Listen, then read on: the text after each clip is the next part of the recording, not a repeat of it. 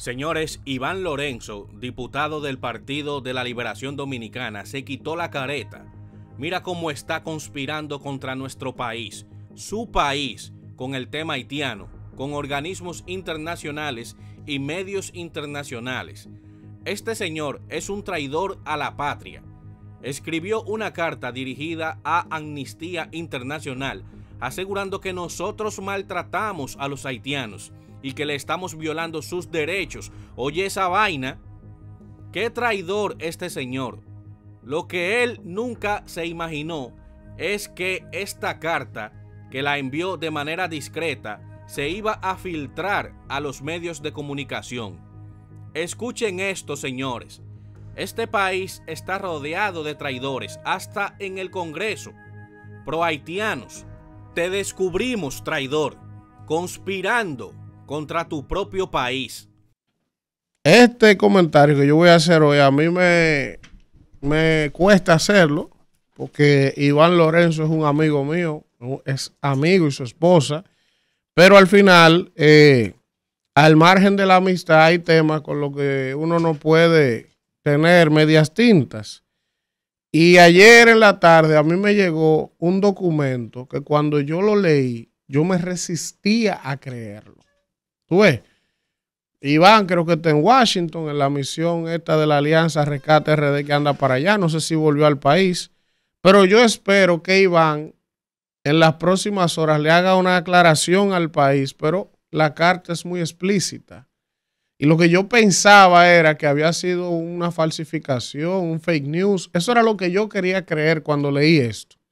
Entonces yo quiero proceder a leerle la carta. Y entonces después yo le voy a dar mi opinión. Miren, dice aquí. Senado de la República. Licenciado Aris Iván Lorenzo Suero, senador de la provincia de Elías Piña. 8 de abril del 2024. Está en pantalla para quienes no ven en YouTube.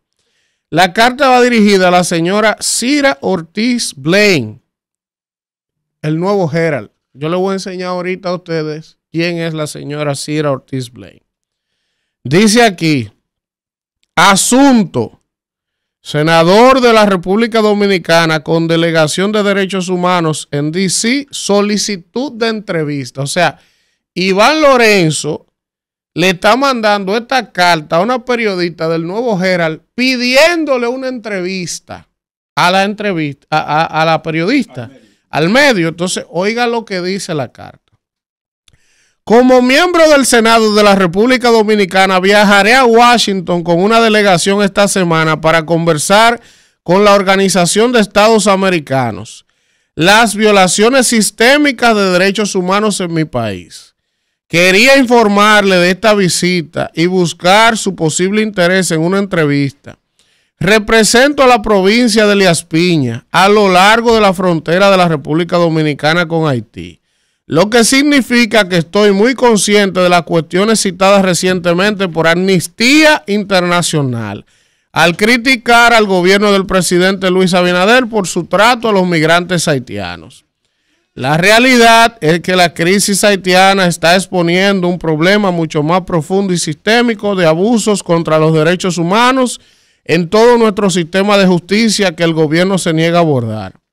Nuestra visita a la OEA se continuará sobre la audiencia del 29 de febrero de la Comisión Interamericana de Derechos Humanos de la OEA convocada por la Comisión Nacional de Derechos Humanos de República Dominicana, donde el gobierno de Abinader se negó a reconocer estos abusos rampantes de los derechos humanos del sistema de justicia. En la República Dominicana, casi el 80% de los encarcelados se encuentran bajo órdenes de prisión preventiva. Esto significa que están encerrados durante meses, años, sin ninguna acusación formal ni conocimiento de cargos que se le imputan, ¿verdad? Dice aquí. Recientemente hubo un incendio en la prisión más grande de República Dominicana, La Victoria, que puso de relieve el grave hacinamiento y las condiciones inhumanas provocadas por la crisis de la prisión preventiva. Estos abusos violan la ley dominicana y los acuerdos internacionales de derechos humanos que la República Dominicana ha firmado. La cuestión de la prisión preventiva está relacionada con problemas relacionados con la trata de personas, la migración forzada, las drogas y el contrabando de armas. existe un ecosistema de crisis humanitaria ante las cuales el gobierno de la República Dominicana no está haciendo nada. En lugar de intentar lograr un cambio real, contrataron al exdirector de Human Rights Watch, Juan Miguel Vivanco, para que los ayudara a limpiar su imagen y encubrir su complicidad con estas violaciones de derechos humanos. Agradecería la oportunidad de hablar con usted mientras la delegación está de visita en Washington, D.C.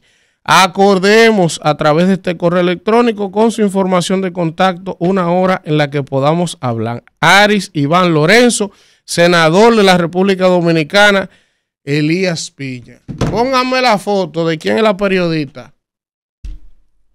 Cira Ortiz Blaines. Miren lo que dice ahí. Es una periodista especializada en trabajar temas de inmigración. Trabaja para el Nuevo Herald y para el Miami Herald y es puertorriqueña. Entonces, a mi hermano Iván Lorenzo, que lo quiero, lo respeto y lo admiro. Ahora, Iván metió los dos pies entre un zapato. Lo primero es que fíjense lo que hace Iván. Él va en una delegación a Washington con la Alianza Rescate RD a denunciar los recursos del Estado, la agenda que ellos llevaron a Washington. Pero Iván toma y le manda una carta pidiéndole una entrevista a esta periodista del Miami Herald para ir a decir que lo que Amnistía Internacional ha dicho con relación al tema de la violación de derechos humanos con relación a los haitianos es verdad. Iván dice que él es de Elías Piña y que él contrata que en este país se le violan los derechos humanos a los haitianos y que él quiere ir a dar una entrevista a Miami para testificar que esa vaina es verdad. Entonces Iván no es más que un jodido traidor a la patria. Iván, que es mi hermano, es un irresponsable porque fíjense cómo él aquí nunca ha hablado sobre ese tema. O sea, Amnistía Internacional está hablando, la ACNUR está hablando. Hay una presión sobre la República Dominicana y la oposición política de este país no había abierto la boca hasta que Lionel fue en estos días de jabón y se refirió a eso. Pero nadie había hablado nada. Yo no he oído hablar a Iván Lorenzo decir aquí. Entonces, él va a pedir una entrevista al Nuevo Herald a Miami para ir a decir que todo lo que esa comunidad internacional dice de la violación de derechos contra los haitianos es verdad. Pero entonces, es más irresponsable Iván Lorenzo también aún. Porque Iván va y lleva el tema de los presos preventivos. Y eso es mentira, ¿no? Es verdad. Es verdad que aquí hay una crisis de presos preventivos, pero todos los 80,000 presos preventivos que Iván está denunciando se arrestaron del 2020 para acá. Eso es una crisis sistémica. Aquí hay presos preventivos desde hace cuántos años. Todos los gobiernos son responsables.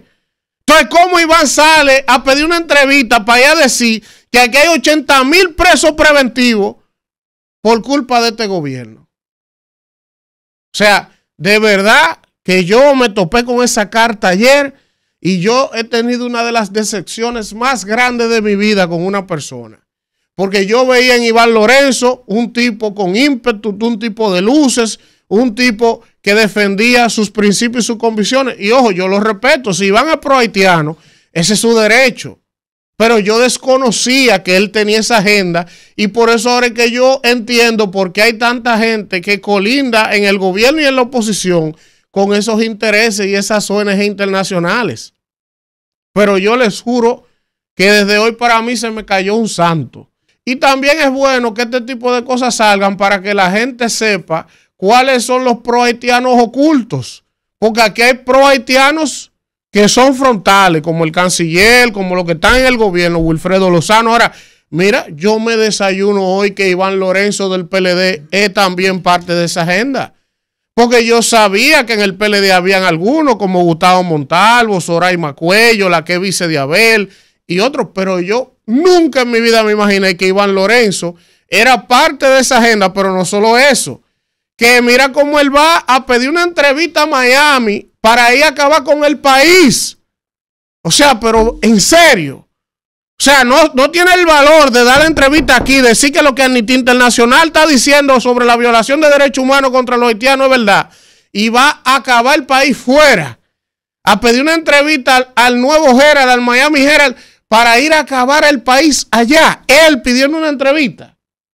Es una vaina para... Mire, si aquí hubiera una forma de quitarle la nacionalidad y desterrarlo, debiéramos mandarlo para Haití. Bueno, ahí está, señores. Este señor es un traidor a la patria, conspirando contra su propio país con medios internacionales y organismos internacionales. Y ahora está diciendo en medios de comunicación locales que no fue él, que él nunca firmó esa comunicación y está echándole la culpa al presidente Luis Abinader y al PRM de esa carta. Oye ese barbarazo. Yo desconocía hasta ayer en la tarde el contenido de dicha comunicación. No firmé ni sellé esa comunicación. Ahora bien, el temor que tiene el PRM, el gobierno, por las visitas de nosotros a los Estados Unidos a denunciar el narcotráfico, de nuevo, al igual que en el 20, el proceso electoral, yo no descarto que se trate de una burda maniobra para empañar y desmeritar la labor que nosotros estuvimos haciendo en la OEA. ¿Y usted qué piensa de todo esto?